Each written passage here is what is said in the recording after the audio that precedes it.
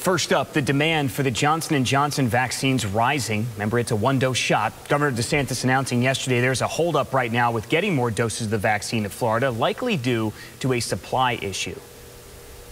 And as the state works to get more doses, this morning we're taking a closer look at that one-dose Johnson & Johnson vaccine, getting answers about its lower efficacy rate compared to the other two vaccines. ABC Action News reporter Larissa Scott explains what it all means and what you need to know if you get this shot.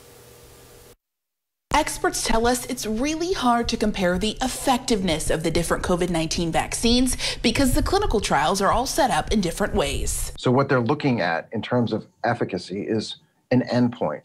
And all three of the vaccines that we do have out there right now have defined that endpoint in a little bit of a different way. According to the CDC, the single-shot Johnson & Johnson vaccine was 66% effective in clinical trials at preventing COVID-19 in patients. The multi-dose Pfizer and Moderna vaccines have 95% and 94% efficacy rates, respectively.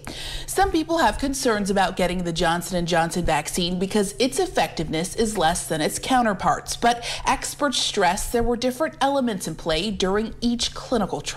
The Johnson & Johnson vaccine was trialed later, and it was also trialed in places like Latin America and South Africa, where these variants of concern that we've been talking about came up. And so that also affects the vaccine efficacy as well. Doctors say the way vaccine effectiveness works is by lowering your risk of getting symptomatic infections. That's what those percentage numbers mean. What we do know, though, is that for all three of the vaccines, they're very effective against severe COVID at preventing hospitalizations and preventing deaths. Experts are urging people to get vaccinated as soon as they can with any of the vaccines, especially now that the highly contagious UK variant is the most dominant strain in Florida.